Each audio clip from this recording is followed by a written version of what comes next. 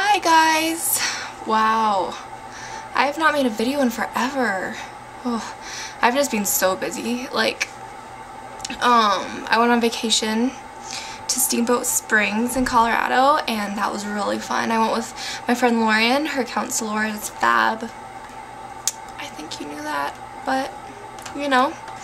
And wow, like, and then today I just got back from a trip with my dad. We went to this family camp for a couple of days, and it was in Missouri. And let me just say that if you live in Missouri, I feel so sorry for you. Like, I'm not even kidding, because it is so humid there. I really realized how lucky I am that I live in Colorado, because it's just dry here and hot. No, it's not humid. I mean, the whole time everything was just damp. It was sick. Like, I got into bed at night and like the sheets were wet, and then I brought some books and the books were all like, you know, shriveled, and oh, it was horrible. And then there were these bugs, okay, and they were like this big, not that big, because I would have probably like be dead of a heart attack right now, but they were huge. And like, once I was getting ready for a shower, and then there like was this huge bug in the bathroom, and it was like jumping everywhere, and I really needed to take a shower. and then like, so I got my flip-flops and I was like chucking my flip-flops at it, and then it would not freaking die. So I grabbed this notebook. I have the notebook actually right here, and then it was this one, and I threw the notebook on the bug, and then I jumped on top of the notebook, and now I have a really gross bug splatter. I cleaned it off as good as I can. Oh, and it was so gross, and I flushed it down the toilet. It was sick, man. Like, I am so sorry. Miserable Missouri. That's what I'm gonna call it from now on. So, yeah, I've just been really busy with everything, man. Like, school's getting ready to start, and I'm not excited for that. And I'm gonna have a really busy next few days. Today's August 1st. That means that tomorrow Breaking Dawn is coming out. I know. The wait is like almost over. I can't believe it. Oh, I'm so excited. Yeah, I am just ecstatic, and that means that my birthday is also tomorrow. I'm gonna be 17. I'm so excited. And today at some time, I don't know, it's like 5 o'clock now, one of my best friends in the entire world, Stephanie, is coming back from Romania, and she's been gone for an entire month, and I have been really missing her so much, because, you know, she's my best friend. And oh, I'm just so happy, and like, I want to cry because I'm just so excited and happy right now. So yeah, I got my birthday present already, like my main one from my parents. Me and my dad got it when we were driving back from Missouri, miserable Missouri. And so I'll show you. I got Cowgirl Boots. Oh yeah, check it out.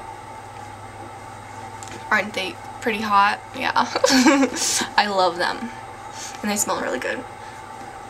Sorry, Laura, but they smell really good, and I love them. And yeah, I'm just really excited. I can't wait, because I've wanted Cowgirl Boots for a really long time. Because, you know, when you wear Cowgirl Boots, you can never feel afraid. Do you know why that is? Okay, I'll tell you. Well, have you ever walked in Cowgirl Boots or cowboy boots? Yeah, they make you feel very brave. Because the whole, like, clip sound, you know, I can't make it. It's like, let me, here. That really doesn't sound right either. I was putting it on my desk. Anyway. It just makes you feel brave, okay? You cannot feel scared when you're wearing boots. Heck no. Nuh-uh. And then I also got other boots, you know. Bedtime boots! They're slippers, and they're so fuzzy, and I'm wearing them at winter time, because right now it's like 100 degrees. But I'm really excited, because I needed new slippers, because I lost my other ones, but yeah. Okay, so currently I'm reading Twilight because, you know, I need a review. I always do that. See, this far through, and here I have my little pile right here. That is what has been holding up my camera. I don't know if you guys saw that because I didn't see, but anyway, yeah. Because whenever a new book comes out in the Twilight saga, I just read all of them again. And I've just been so busy that I'm kind of late. Like last year it worked perfectly. I got my book because I pre-ordered it, and oh, my ear just cleared. It was all like clogged because altitude. Oh, I'm just so happy. Can you tell how happy I am? I'm probably not stopping to smile, not stop. I can't talk, but my ear feels better. I've been smiling this whole video, I know. I'm just so happy, guys. And now I'm even happier because I can hear. Man, good day. Anyway, so, what was I saying? Oh yeah, I just reread them, and yeah, last year it worked perfectly because I had like 50 pages left, and then I got my book, the next one, and I was just like, oh, it worked perfect. But then this year I'm gonna be like dying reading Eclipse and New Moon because like you know, and I'm gonna have it and it's gonna be like right in my face, so I'm gonna be like, oh, I could read Breaking Dawn right now, but I can't because I need to read the others. So yeah, okay, now I'm gonna talk to you about a book that I finished on the road trip. It's called Story of a Girl. It was written by Sara, zarr, and on the front it has, you know, a thing, what's it called? I don't know, but it says, realistic fiction at its best, an emotionally charged story. And then I'll read you the back. When I was 13, my dad caught me with Tommy Weber in the back of Tommy's Buick, parked next to the old chart house down by the Monetary at 11 o'clock on a Tuesday night. Tommy was 17, and this is a supposed friend of my brother Darren. I didn't love him. I'm not even sure if I liked him. In a moment, Deanna Lambert's teenage life has changed forever, struggling to overcome the lasting repercussions, and the stifling role of school slut.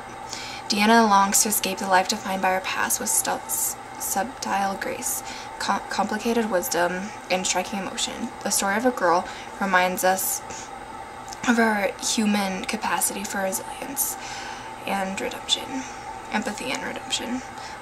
So that's the back of the book, and it's kind of self-explanatory, and I really like the book. I recommend you read it. It was a good read. The one thing that kind of bugged me though was like, I hate root beer, like so much. Like that's just one of those things I can't drink. It's just so gross.